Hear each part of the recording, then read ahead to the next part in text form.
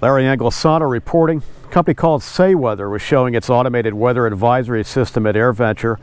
Uses a solar weather station, a processing console, and a portable transceiver for broadcasting the data. I took a look at it with George Domedion at the show.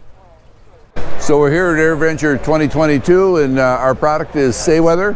What we do, we're an automated weather advisory system for airports that don't have weather at their airport currently.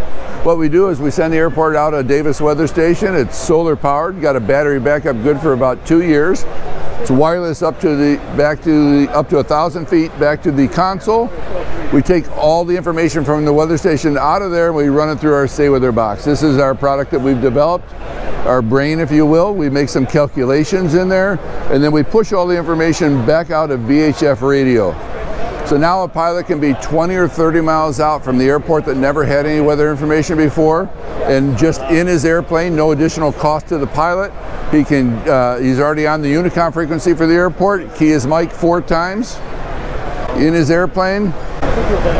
Airport automated advisory, wind 230 at 4 knots, temperature 25 Celsius, 2.14 Celsius, altimeter 290, density altitude 2,300. So now an airport can get the basic weather information to make a safe landing. They're 20 miles out, they know what runway they're going to set up for, they know if they're going to have a crosswind. It just makes an airport, a pilot a safer pilot, and the airport will be safer. We have 2 versions. We have our Pro 2, which is what I just showed you and described to you, that gives you all the basic information, and we have a Pro Plus system.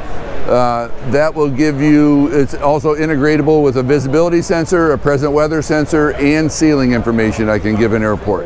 As far as pricing goes for our SayWeather Pro 2, which is the basic information for an airport, the cost is $79.95.